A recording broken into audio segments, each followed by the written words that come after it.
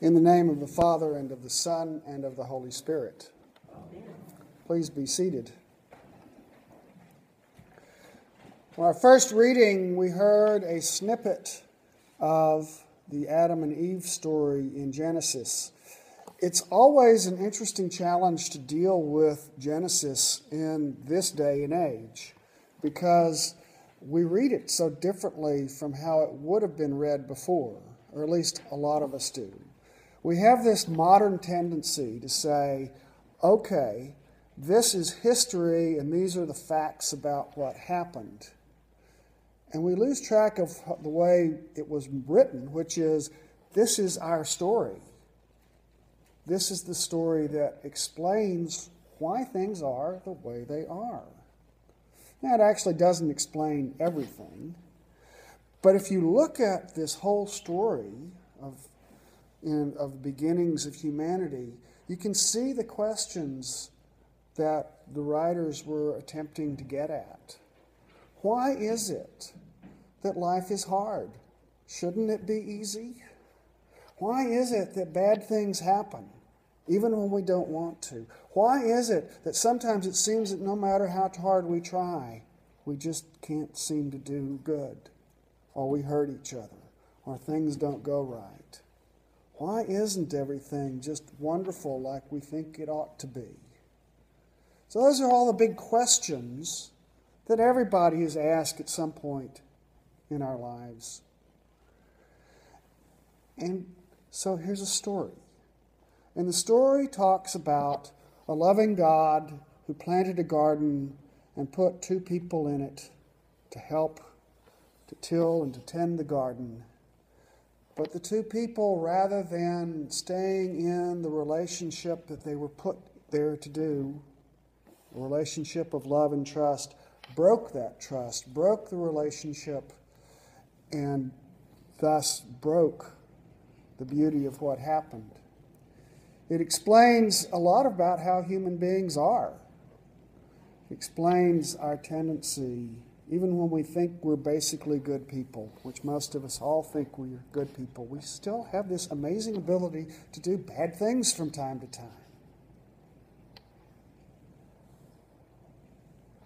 And we also, rather than look to God, rather than hold on to and place our trust in that relationship, we have this tendency to do it ourselves. And when we mess up, rather than to claim the mess up for ourselves, what do? Well, if we kept reading in the story, we'd have seen the perfect example of how human beings always are. Perfect example. When God discovers what has happened with Adam and Eve, and he looks to Adam and he said, "What have you done?" What did Adam do? Did he say, "Oh, I did what you told me not to do. I was really bad. Did he do that? No. He said, "It's her fault. She made me do it." Right? And God turns to Eve and said, "What have you done?" And she said, "It was the snake. Blame the snake." Now what's happening there is they were self-justifying themselves. Look, it's not my fault. There's a reason for this. I can make a good excuse. We all know this. We've all tried it. When I was a kid, I was probably the worst student in terms of ever getting any work done that any teacher has ever seen. Now, some of you I know are teachers, and you've probably experienced students who are just incredibly procrastinating and lazy and don't do their homework. And in my case, what was even more incredible was rather than put the time and effort into getting the work done, I put my time and effort into coming up with ever more amazing excuses for why I didn't get it done. I think if there was an award to go out for lame excuses, I would have won it.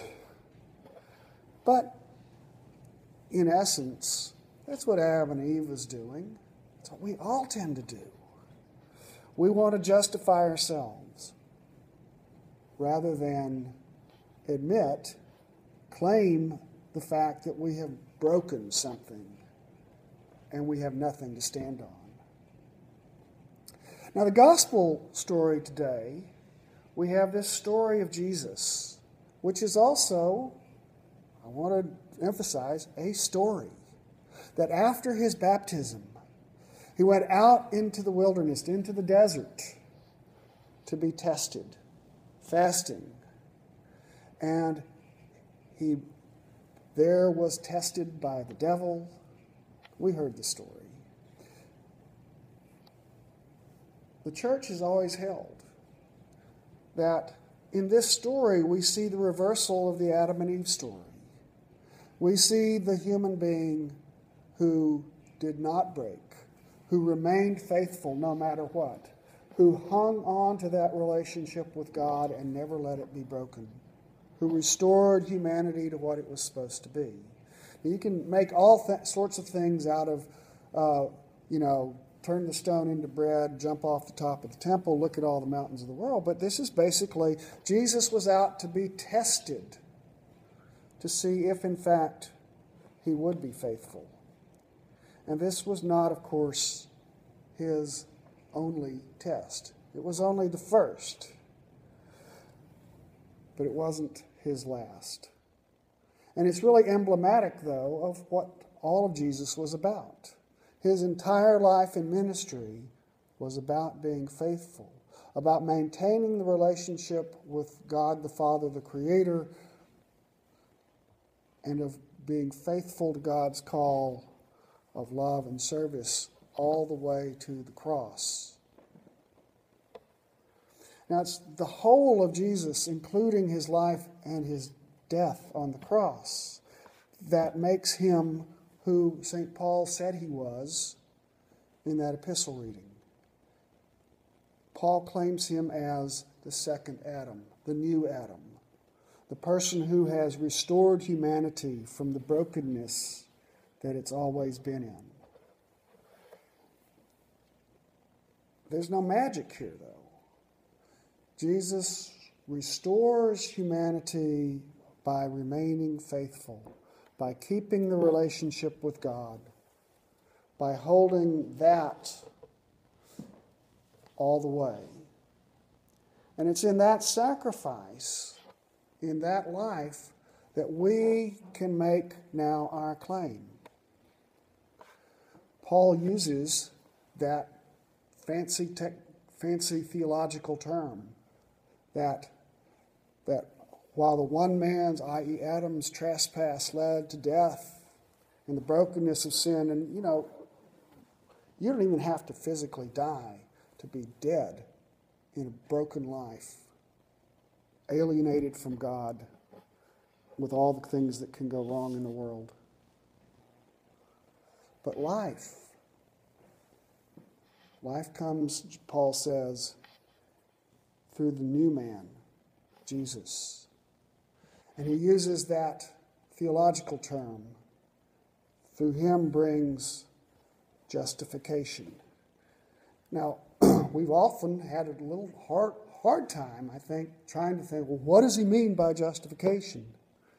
Let's go back to my earlier example of, we all know what it's like to try to self-justify ourselves. Well, it wasn't my fault. It didn't do that, and it never works.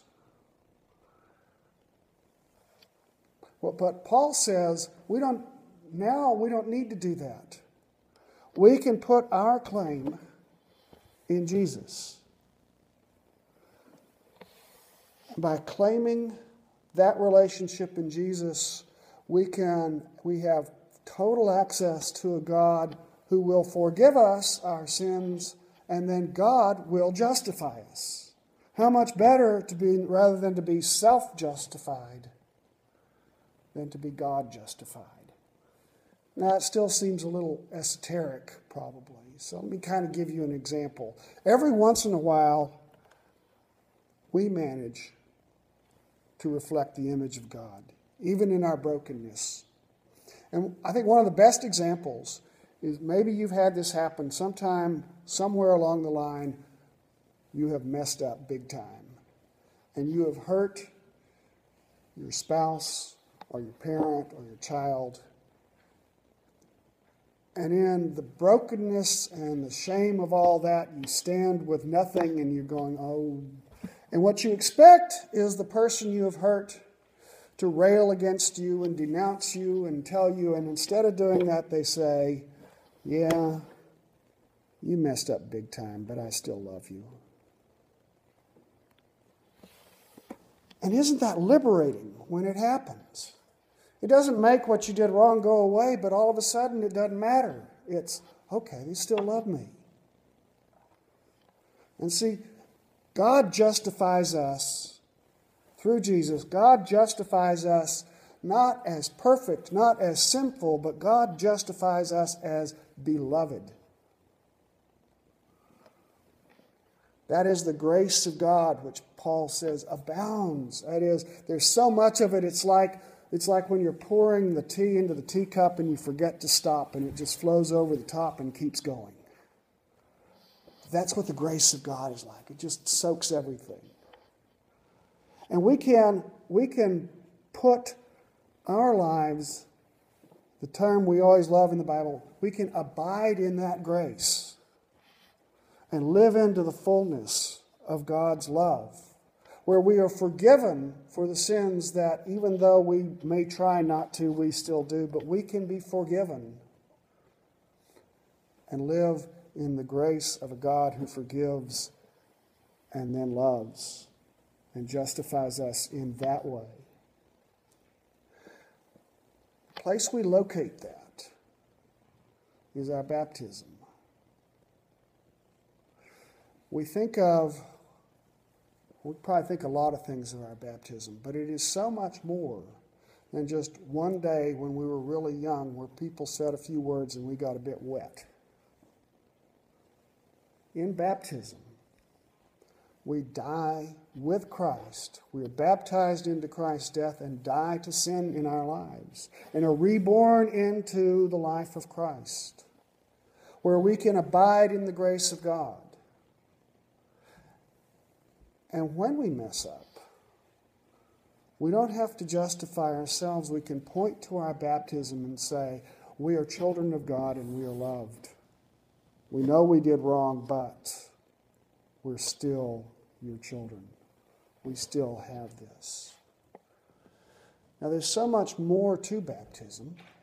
That's only a first point. But just like the liberating feeling that we get when we know we're forgiven by someone, that same liberating feeling, that same liberation that comes from being loved and accepted by the grace of God through baptism opens the door to a completely different and fulfilling life. Over these next few weeks of Lent, we will be exploring further what baptism means beyond the forgiveness and acceptance and justification for our sins, to the full openness of the ability to live in the grace of God and what that might mean in all its various ways. So I invite you, as we have already started on Ash Wednesday, to enter into this holy period of Lent, in which we can ponder the deeper meaning of what it means to be baptized into the death and resurrection of Jesus Christ, and to be born again into this new world of grace, and how it can transform us and the world around us. Amen.